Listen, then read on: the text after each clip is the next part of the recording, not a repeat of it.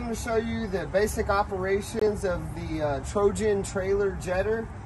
Before you start it up, you want to make sure that your water level is about halfway. You want to have at least half a tank of water before starting it up the first time.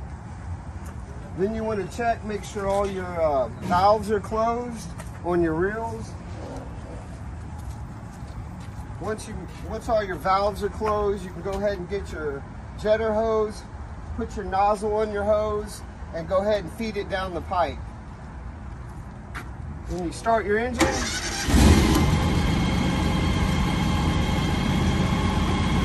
Once your engine's started, you can open the valve to the hose reel that you want to use.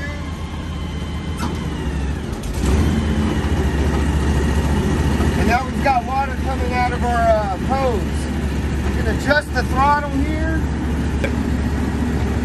Once you start unscrewing this will increase your pressure. You'll notice your pressure meter will go up.